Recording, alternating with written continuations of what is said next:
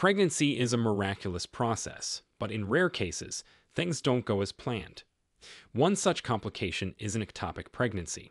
An ectopic pregnancy occurs when a fertilized egg implants and begins to grow outside the main cavity of the uterus, which is the proper location for fetal development. In a normal pregnancy, the fertilized egg travels through the fallopian tube and implants in the uterus, where it can develop into a fetus.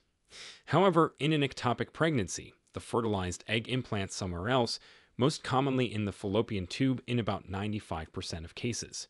This is why ectopic pregnancies are sometimes referred to as tubal pregnancies. However, in some rare cases, it can also occur in other locations such as the cervix, ovary, or even the abdominal cavity. Unfortunately, an ectopic pregnancy cannot proceed normally. The growing tissue in these abnormal locations can't support the developing embryo, and if left untreated, it can cause life-threatening complications like internal bleeding. For this reason, ectopic pregnancies are considered a medical emergency. Fortunately, ectopic pregnancies are relatively uncommon. They occur in about 1 to 2% of all pregnancies, which translates to approximately 100,000 cases in the United States each year. Causes of an ectopic pregnancy. In general, anything that disrupts the normal passage of the fertilized egg to the uterus can contribute to an ectopic pregnancy. One of the most significant risk factors is a history of pelvic inflammatory disease.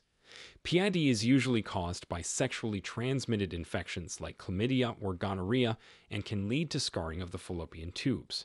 This scarring can narrow the tube, making it harder for the fertilized egg to pass through and increasing the chances of it implanting in the tube. Previous ectopic pregnancies also significantly increase the risk of having another one. Women who have had one ectopic pregnancy have about a 10% chance of having another in future pregnancies. This risk increases with each subsequent ectopic pregnancy. Certain forms of contraception can also play a role. While contraceptives generally reduce the overall risk of pregnancy, including ectopic pregnancies, some methods are associated with a higher proportion of ectopic pregnancies if conception does occur. For example, women who become pregnant while using an intrauterine device or after having their tubes tied have a higher chance of that pregnancy being ectopic. Fertility treatments, particularly in vitro fertilization, can also increase the risk of ectopic pregnancy. This is partly due to the altered environment in which the fertilized egg is introduced. Smoking is another risk factor for ectopic pregnancy. It's thought that smoking may affect the function of the fallopian tubes, making it more difficult for the fertilized egg to travel to the uterus. Women who smoke have been found to have up to a 4-fold increased risk of ectopic pregnancy compared to non-smokers. Age is also a factor, with women over 35 being at higher risk. This may be due to age-related changes in the function of the fallopian tubes. In many cases, however, women who experience an ectopic pregnancy have no identifiable risk factors. Symptoms of an ectopic pregnancy. One of the challenges with ectopic pregnancy is that the symptoms can closely resemble those of a normal early pregnancy. In the beginning, a woman may experience the usual signs of pregnancy, such as a missed period, nausea, or breast tenderness. However, as the pregnancy progresses, more serious symptoms may emerge, often between the 6th and 10th week of pregnancy. One of the most common symptoms is abdominal or pelvic pain. This pain is often described as sharp and stabbing, and it may be localized to one side of the abdomen. The pain can come and go initially, but tends to become more severe and persistent as the pregnancy progresses. Vaginal bleeding is another common symptom. This bleeding is often lighter than a normal menstrual period and may be accompanied by abdominal pain. The blood may be darker and more watery than typical menstrual blood. Some women experience shoulder pain, particularly at the tip of the shoulder. This symptom, known as referred pain, occurs when blood from a ruptured ectopic pregnancy irritates the diaphragm, which shares nerve connections with the shoulder. In severe cases, if the fallopian tube ruptures, women may experience sudden, severe abdominal pain accompanied by lightheadedness, fainting, or shock. This is a medical emergency and requires immediate attention. It's important to note that some women with ectopic pregnancies may not experience any symptoms at all, especially in the early stages. This is why early and regular prenatal care is crucial for all pregnant women. Diagnosis of ectopic pregnancy. When a woman presents with symptoms suggestive of an ectopic pregnancy, the doctor will first perform a physical examination. This may include a pelvic exam to check for tenderness or masses in the pelvic area. The doctor will also ask about the woman's medical history and any risk factors for ectopic pregnancy. Blood tests are an important part of the diagnostic process. These tests measure the levels of human chorionic gonadotropin, HCG, which is a hormone produced during pregnancy. In a normal pregnancy, HCG levels typically double every 48 to 72 hours in the early weeks. If HCG levels are rising more slowly than expected, it can be a sign of an ectopic pregnancy. However, blood tests alone cannot definitively diagnose an ectopic pregnancy, as slow rising HCG levels can also occur in some normal pregnancies or in miscarriages.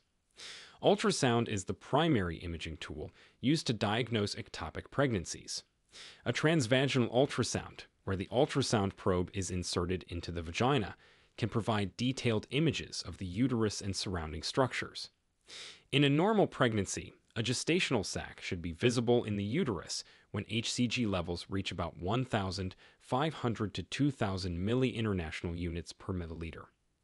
If no gestational sac is seen in the uterus but HCG levels are above this threshold, it raises suspicion for an ectopic pregnancy. In some cases, the ectopic pregnancy may be directly visible on the ultrasound, appearing as a mass outside the uterus, often in one of the fallopian tubes. Treatment for ectopic pregnancy. Unlike a normal pregnancy, an ectopic pregnancy cannot develop into a viable fetus, and it poses serious risks to the mother's health if left untreated. So, the goal of treatment is to remove the ectopic tissue while minimizing harm to the woman. There are two main approaches to treating ectopic pregnancies: medications and surgical management. Number 1. Medications. This approach typically involves the use of a drug called methotrexate. This medication works by stopping the cells from dividing, effectively ending the pregnancy. Methotrexate is usually given as an injection and can be effective when the ectopic pregnancy is small and the woman is stable. It allows the tissue to be absorbed back into the body naturally without the need for surgery. Multiple doses may be needed, and HCG levels will be monitored until they return to zero. Number 2. Surgical management. If the pregnancy is more advanced or if medication isn't appropriate, surgery may be required. Laparoscopy is the most common procedure used, where a small camera, called laparoscope, is inserted through a tiny incision in the abdomen to remove the ectopic tissue. In some cases, the fallopian tube may need to be removed if it has been damaged by the pregnancy. In cases of severe rupture or internal bleeding, emergency surgery with a larger abdominal incision, called laparotomy, may be necessary. After treatment for an ectopic pregnancy, follow-up care is crucial. This typically involves regular blood tests to monitor HCG levels until they return to zero, ensuring that all of the pregnancy tissue has been eliminated.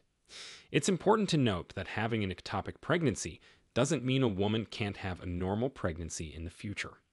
Many women go on to have healthy pregnancies after experiencing an ectopic pregnancy, even if they've had one fallopian tube removed.